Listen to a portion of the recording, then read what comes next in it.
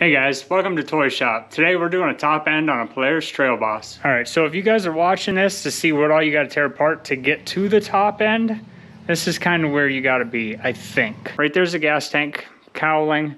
So I got the gas tank off.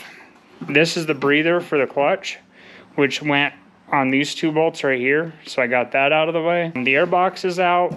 I did take the intake boot off, which this looks kind of rough. I took this motor mount off, which I will come back to this. I took just this front piece of the pipe off because I think I can get to it without taking the rest off. I'm gonna have to take this oil line off right here still. This oil injection line. This is the oil line, goes down to the oil pump. I have that tucked up here right now until we get that nut down there broke loose. I kind of fought with this motor mount. I took the nut off on the exhaust side, not the nut off towards the clutch side here. And then I reached in here through the top this way with an open end wrench. Well, box end wrench first to get this top nut broke loose.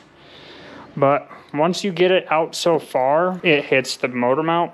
So I just used an open end wrench and kept shoving the bolt into the rubber until I could tell that it wasn't threaded anymore. And then I just reached in there with some needle nose pliers and grabbed it and wiggled it out of there to get it out of there. It might not be a terrible idea to try to find a shorter bolt or grind this one a little bit shorter when we put it back in, just so we don't have to fight with that again. There was a ground strap on this bottom bolt, so don't forget that when you go to put it back in. So I'm gonna start with these 6 bolts up here, and then we're gonna get the head off, and then we'll worry about the jug bolts underneath that. All right, so when getting the head actually wiggled out of here, this stem here does hit. I don't know if this thing just needs motor mounts really bad or what, but this motor moves quite a bit, so I kind of use that to my advantage and stuck my fingers in the exhaust port and kind of picked up on it and kind of got the head wiggled off of these studs. So now we're gonna work on the cylinder bolt, and then if it all goes smooth, I probably won't show you that, but I'm just gonna attack it with a normal box end open end wrench. If I run into issues, you'll know about it. So that went just how I thought it would. Rod actually feels pretty good on this. Sweet. All right, let's get the piston off, and then let's get this old base gasket cleaned up, and then we'll start working on the cylinder. All right, so we gotta get this little circlip out of here. Oops, well that just went flying. Now that circlip's out of there, we should be able to, and we're probably gonna have to tap that wrist pin out. All right, piston is off, the gasket's cleaned up there. I've got the gasket cleaned up on that surface, on this surface on the cylinder, and the base gasket's all cleaned up. So I scraped all that off a utility knife, I parts washed this thing, and I started looking at the cylinder in this, and this thing is kinda really ugly. It did run before I did this. This wheeler's not gonna get rode all that hard. Me personally, I'm gonna hone this, put a new top end in it, and we're gonna run it till it doesn't run anymore, but just keeping in mind that next time it needs rebuilt, it's gonna be expensive. So let me show you guys how to hone this. I use fogging spray for this. You want some kind of lubricant, like maybe WD-40 or something like that if you don't have fogging spray. Just want to get a little oil in there. And then we're going to use this hone on my drill. These hone stones, they collapse, they're flexible. You can adjust the spring down here to set the tension. I don't want a whole lot of tension, but I want some tension on this spring. The more tension you have, the harder it's going to cut. And you want to run the drill slow. And you want to keep steady forward and back motions. I don't remember exactly what it is, if it's like 15 or 30 degree cross hatch you want in your cylinder. But you don't want to just put your drill as fast as you can go and move in and out super slowly. You want to have really nice cross hatches that are probably like this. You don't want super aggressive cross hatches that are like 90 degrees apart. You want them kind of laid down, but you want some cross hatch there. If your drill's going too fast, you're moving too slow, it really is just gonna have straight lines around, and you want them to kind of coil up and coil down. Because this cylinder is so rough, I'm gonna put a little extra spring pressure on this and spend a little extra time going through it. You wanna make sure your stones are coming all the way out of the bore in the front and all the way out of the bore in the back. I'm gonna take a clean rag and kind of start to wipe some of that oil off there, kind of inspect how my cross hatches look. I'm not trying to get all of my marks out of the cylinder. I'm just trying to get the high spots knocked down and get some cross hatching in there so that the rings will seat. So the whole point of the cross hatching is it holds microscopic little beads of oil in the crosses of the hone, and it helps hold the oil in there for lubrication on the rings. So if it's too smooth, you won't get any lubrication on your rings and you'll wear your rings out faster. So I sprayed the cylinder out with carburetor cleaner to get it good and clean. Now we gotta check the ring end gap. Now this piston that I bought is by WSM. We need to check the ring end gap, and on this WSM piston, we have a Polaris 250. We need 9 to 18 thousandths ring end gap.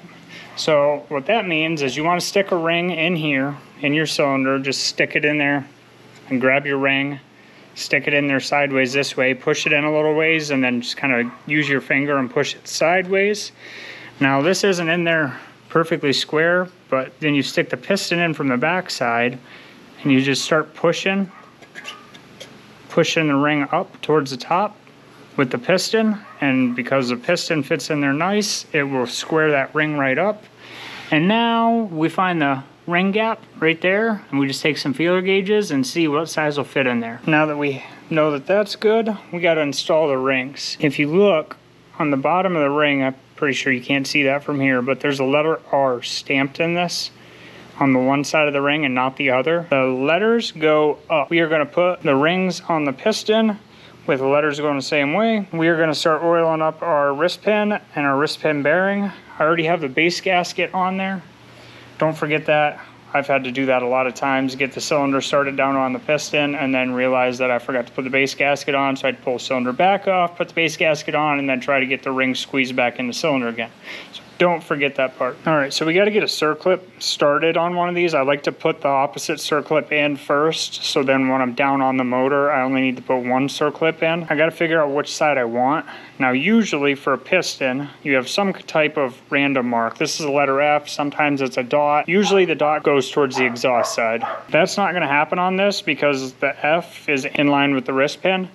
So we got to go with the second rule of thumb. There's little locator pins in here for the rings. The little ring locators need to go on the intake side. So this side of the piston right here is going to go towards the back of the motor where the intake is. So the F is going to go on the stator side, and these numbers here are going to go on the clutch side.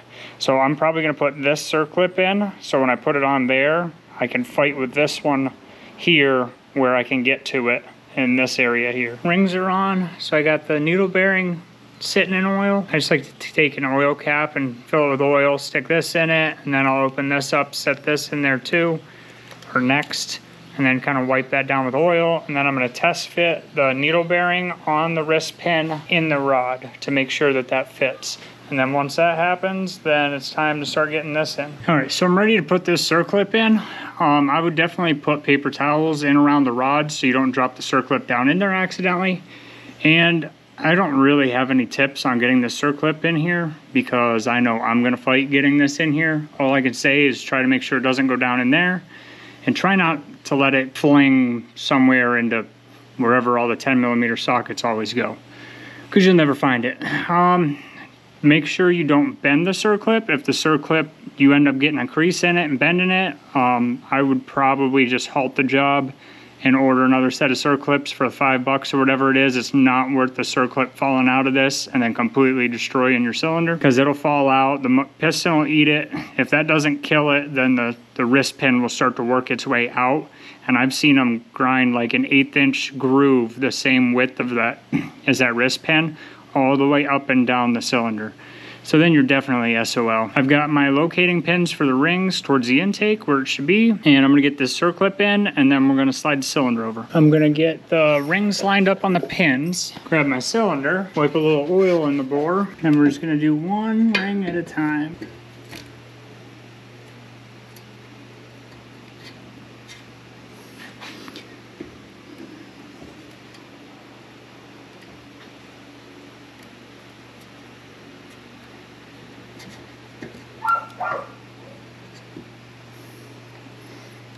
Once it's started, you can kind of push the cylinder down.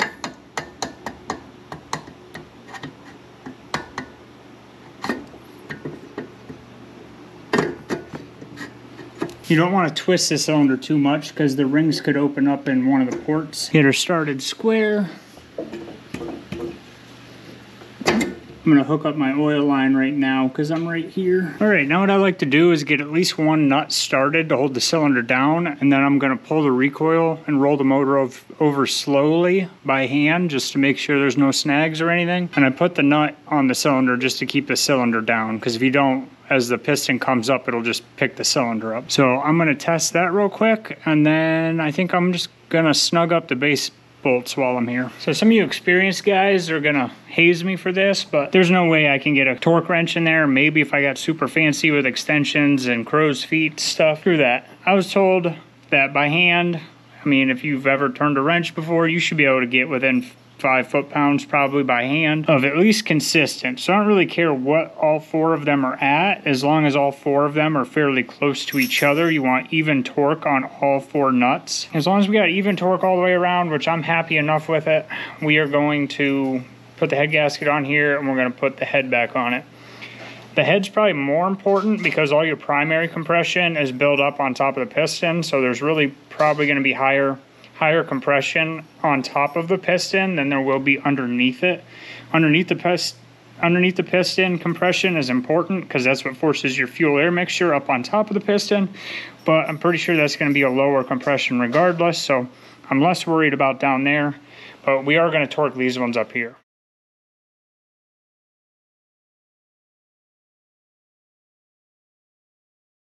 Alright guys, hope this helped. If you guys got anything out of this video, make sure you click like and hit subscribe. But until next time, peace.